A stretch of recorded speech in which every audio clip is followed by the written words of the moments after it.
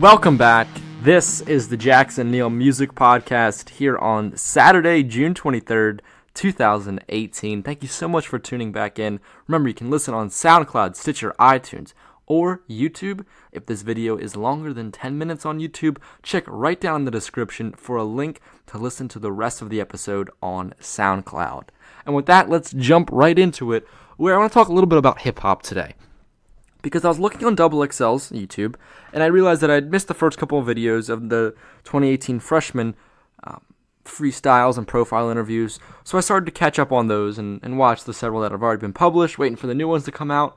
But it brought to my attention what, about this list, and exactly how important is the XXL freshman list. We saw 2 years ago in 2016, that cypher and that whole list they had, Denzel Curry, Lil Yachty, Lil Uzi Vert, 21 Savage, Kodak Black. There were some big names in that. And that one cypher, pretty much went so viral on the internet.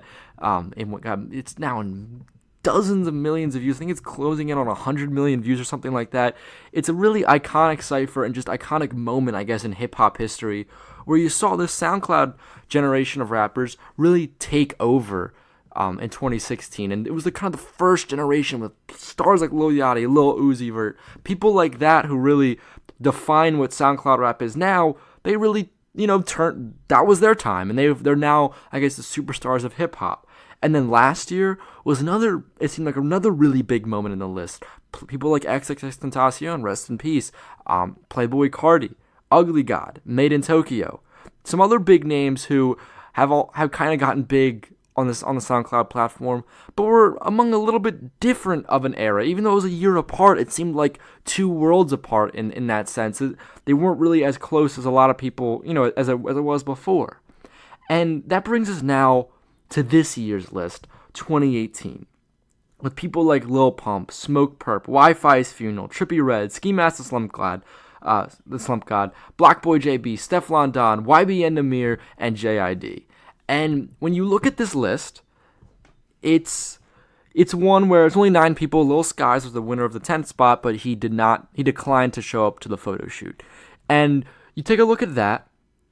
Also take a look at someone like Nav, a person who has been signed up with the Weeknd's XO label, who I thought definitely would be on the list, but really, did not, kind of eliminated himself from contention when he released the song Freshman List, basically saying he doesn't need to be on there. And it brings up the question, how important is this list in 2018? Because, in my perspective, it seems like this list is pretty important, but especially for this year, it feels like last year's leftovers. Whereas last year there was all these people that, we wanted to get on the list, but I thought they messed up on a couple spots. People like Cap G wasn't really all that sure about. But someone like Ski Mask the Slump God should have been on there last year. Lil Pump could make the argument last year. Smoke Perp, argument for last year. Wi-Fi's Funeral. Definitely, even Trippie Redd. These are some people who, even at this time last year, you could have said they deserve to be on the freshman list. j.i.d's album came out a while ago. And you start to wonder, really, how important is this list? If a person like such as Lil Skies is even when he gets awarded the spot on there, declining to visit, how important are we really getting? Someone like Nav, he's signed to the Weeknd's XO label. He's touring internationally as an opener for the Weeknd, and then now he's going on his own tour nationally. And yet he declined to even show up on this. He even made a song basically dissing it. And where I think in 2016 it was a real measure of that class, and I think in 2017 it was too. It feels like this year's list just isn't as important. Yeah, there's some people that are making some noise, but are these really the best we could offer? Because I think Lil Sky should be on there. I think Nav should be on there. And those are two guys who would be prime examples to be on this list. Both declined to even show up. And the cool thing about 2018 is I think South Florida really got its due. Where last year they just put X on there, but it was really this, the 2016 it was Kodak Black, 2017 it was XXXTentacion, and they had these But in really 2017 is when the whole of South Florida blew up, and they finally got it right this year, putting Lil Pump, putting Smoke Perp, putting Wi-Fi's Funeral, and Ski Mask the Slump God. Those were all guys who honestly had a shot to be on there last year, but you can't have half the list be from one section of the country. I understand that concept, but it seems like they're just really making up for it now with guys who I've kind of passed on their moment in the real spotlight. Where it's kind of, Lil Pump, we've been talking about him for I guess now maybe a year and a half, so it feels a little late, especially because he already really blew up Maine. You think of the freshman list as this list of people who watch out for them. They're gonna blow. And it feels like Lil Pump's already reached his heights. Not saying he can't accomplish that again, but he already had some of the top songs in the country, in the world. So everyone already knows about him. Ski Mask the Slump God, he feels a little bit more up and coming. Same with Wi-Fi's Funeral or Trippie Redd, but someone like Black Boy JB just had to look alive, and it almost seems for him a little too early. Where he had these couple singles that have gotten really good. He had Simi, which was a solid mixtape, but is he really ready for it yet? And in 2018, this freshman class just feels confused. It feels like they weren't really sure what they were going for. Their slogan is "We got clout," and I guess that fits for 2018 because that's all anybody on the internet really cares about anymore.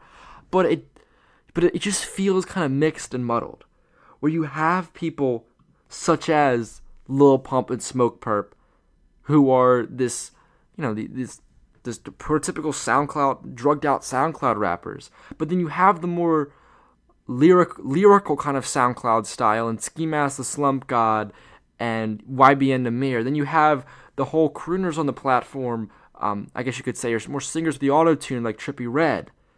You have the street kind of style with Black Boy JB. You have the kind of the old school guy in j.i.d, the guy that that's been signed to J. Cole's Dreamville imprint and is really making a name for himself without really needing to use the SoundCloud platform, which just seems crazy nowadays. And then you have kind of the independent. I don't think he's independent anymore, but it seems like he's really kind of in his own path in a way. Wi-Fi's Funeral, where he doesn't do as many big collaborations as you see some of these other guys do. Or girls in Stefflon Don, who has, I think she was an awesome pick for that. I already saw her freestyle. I think that was awesome. Hurting Me in 16 Shots, definitely I think deserved to put her on the list. And I think that's a prime example of someone who should be in the freshman class, is someone who I don't think everyone in the United States is really paying attention to, but has already gotten cosigns from someone like French Montana, already has awesome hit singles that have really gotten big in the UK. But if you're willing to put Stefflon Don on there, where was Stormzy? Because trust me, Stormzy's making an impact. Stormzy's one of the best rappers there are right now, but yet no one in America is really paying attention to him. And I think a freshman list spot would have been huge for his career and would have been a great move for the list. So I'm having a hard time. Maybe it's just how fragmented hip-hop has become, and a part of me likes it. A part of me likes that that XXL is trying to get every, representing all areas of hip-hop nowadays. But this list, in a way, also feels kind of muddled. Maybe they went for it. I mean, I'm looking at the freestyle. I'm looking at where the freestyles are going to be, and Ski Mask and j.i.d look to be together. I think that's going to be an awesome freestyle. Smoke Perp, Lil Pump, and Black Boy. I think they all fit nice together. Whether you like their music or not, I think they're all gonna. That's either gonna be a big boom or bust one for that in terms of being big on the internet. I think they all fit together perfectly. So I don't know. Maybe they did the right move in this. But hip-hop feels very kind of jumbled and all over the place, and it's getting harder and harder, I feel, to pick 10 guys and a girl, or, how about maybe pick more than one girl for another list, because I feel like there's definitely more than one girl deserving on this. One person I'm looking at is Sweetie. I think she could have definitely used Icy Girl's an awesome song online. Maybe not this year. She was right on the edge, on the cusp, I think, but it almost feels like the XXL's limiting themselves to one girl a year, which I don't really understand. Maybe Cardi B should have been on the list last year. Who knows? So it's a list where I'm looking at it, I'm wondering, I think this is kind of a down year for it, even though there already are some big names. It just doesn't feel like it's accomplishing the purpose for me. It feels like it's just showing rappers who have already blown up. I think YBN Namir, he's a rapper who